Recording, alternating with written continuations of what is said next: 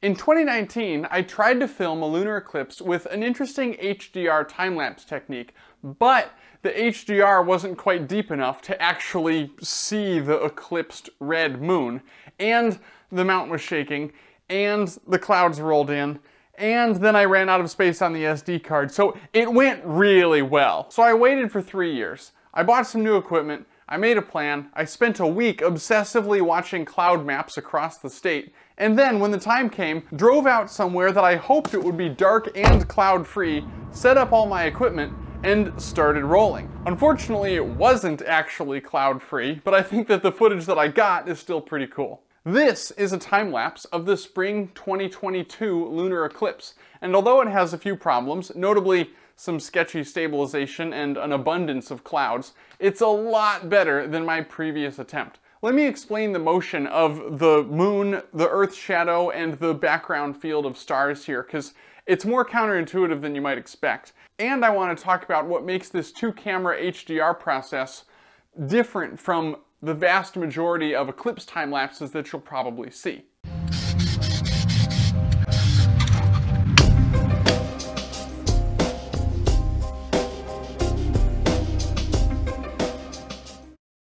During a total lunar eclipse, the moon passes behind Earth's shadow relative to the sun, so the moon is no longer in direct sunlight.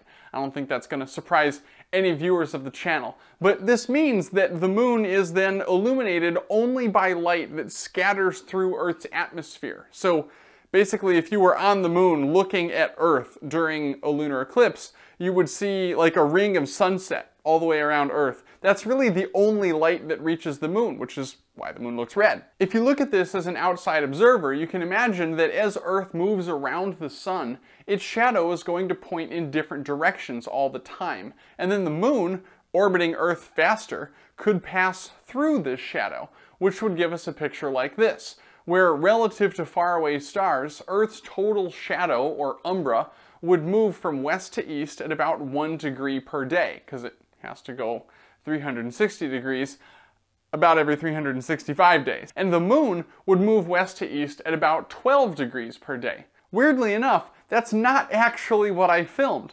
Aside from tilts, because orbits are all a little bit crooked, I actually saw Earth's shadow move overall from east to west relative to the star field. I was pretty confused by this when I started analyzing the footage, but then I realized I was filming from a moving vantage point. I was not the outside observer looking down on the solar system from above. If you are that outside observer, then we expect a simple model where the umbra is going to move from right to left, and the moon is going to move from right to left much faster, and the moon's going to pass behind umbra. But if you're on Earth's surface, then you also are moving, and over the course of one night, you actually shift and you're looking at the moon from a different direction. This time-lapse took like 5 hours to film. So in the early evening, I was basically looking at the moon from this angle, and then after a few hours, past midnight, I was looking at the moon from a completely different direction.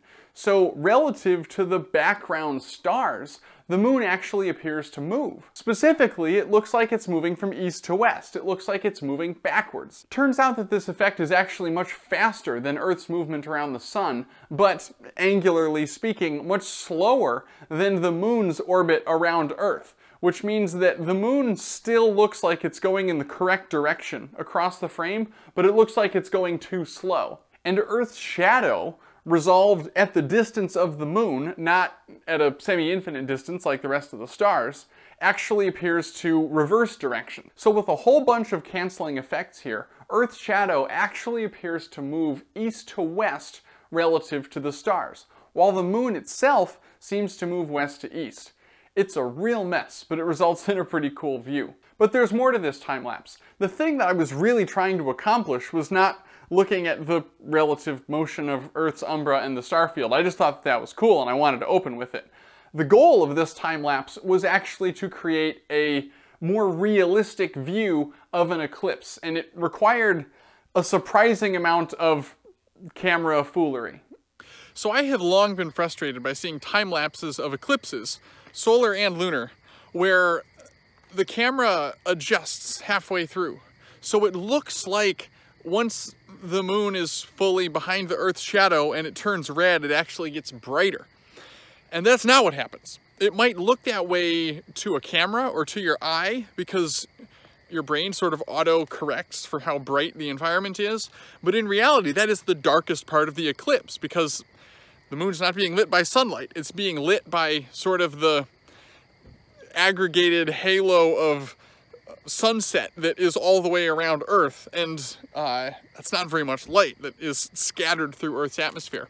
That said, tonight I am planning on fixing that. So I have here two different cameras that are both pointed at the moon and both set up to run for about 5 hours. So we should get the penumbral eclipse and then the actual eclipse and then the outgoing penumbral eclipse.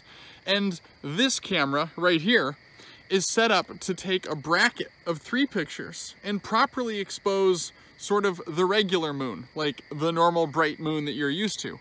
This camera is set up to properly record the eclipsed moon, the red moon. And none of these settings are gonna change. So I'm gonna combine these. I'm gonna have 4 images for every frame of this time lapse, and I'm gonna combine these in such a way that the moon actually gets dimmer the whole time it's becoming eclipsed. The first time I tried this a few years ago, I had a single camera on a homemade barn door tracker, and I was taking the widest bracket that the camera would allow, which basically means that every time that the shutter was pulled by the intervalometer, the camera took 3 pictures at 3 different exposures. One, the dimmest exposure, was at 1,000th of a second, and this was able to properly capture the sunlit moon. This is what you'd use to take a picture of like the full moon. And then there was an intermediate frame, and then the brightest frame was actually holding the shutter open for a full 15th of a second, not 1,000th of a second. And this is dramatically more light, and you can see that when you're looking at one of the images of the full moon, it's just totally bleached out. But when you look at one of the images of the eclipsed moon is actually too dark. So we need something even more separated. And for that, I needed a second camera. Fast forward a few years, and I now have a second camera, and I bought a second lens, which was also a second-hand lens, but I got another lens that was exactly the same so that I could have 2 cameras with, although they're not the same sensor, they have the same size sensor, so that I could mount them together, pointed at the moon, and have them spin on a mount that was better than my barn door tracker, and try to get 2 frames that had completely different exposures. A minute ago I said that I was actually taking 4 frames, a 3-frame bracket on one camera and a single frame on the second camera. But for the final composition, I actually only ended up using 2 of those frames. The 1,000th of a second, same as the first time, but for the bright image, I'm using a 2-second exposure. So this is a 2,000 times difference in light between these 2 pictures. So they're going to be really dramatically different. If I represented this completely linearly, then I mean, you wouldn't see the eclipsed moon. Like, the brightest pixel on the eclipsed moon is going to be something like 1,000 times dimmer than the brightest pixel on the regular moon. So if you're looking at the regular moon on your phone screen or your computer screen that resolves colors between 0 and 255, then literally every pixel of the eclipsed moon is going to be below 1, and you're just going to get a field of black on that screen. So that's not very interesting. It's also not what your eye perceives when you look at the night sky. Your eye does not see things the same way that a camera does. Your eye and brain together do a fantastic job of selectively making parts of your vision brighter and darker to maximize contrast across a field. Now, it's very possible to see stars right next to a really bright moon with your eye, but it's not possible by taking a single exposure in a camera. Likewise, halfway into a lunar eclipse, your eye can totally see that half of the moon is starting to look red, even when it hasn't been fully covered up yet. And that's because your eye is perceiving the faintest of contrast that is actually below the dynamic range threshold of the camera. In this image that I've spliced together, you can see that half of the moon is white, half the moon is red, and then there's this sort of muted gray region in the middle that your eye just sort of glosses over, and it ends up showing you the 2 high contrast regions. So when I wanted to shoot a time lapse where you could see both halves of the moon the whole time and the moon got progressively darker as it got more eclipsed. I artificially amplified the dark footage, the red moon footage, just by taking longer exposure. And then in processing was very careful that I never allowed that footage to get brighter than the light moon footage with the fully sunlit moon. The key is that both cameras were not automatically adjusting their exposures. Both cameras were fixed the entire time. They were processed individually with processing that stays the same for every single frame of the time lapse, and then, in the most literal sense of the word, they were added together. If you're familiar with the concept of transfer functions in image processing, I think that the human eye perceives a basically logarithmic transfer function of the incident light coming in. But here I'm cheating, and I'm basically just connecting two straight lines.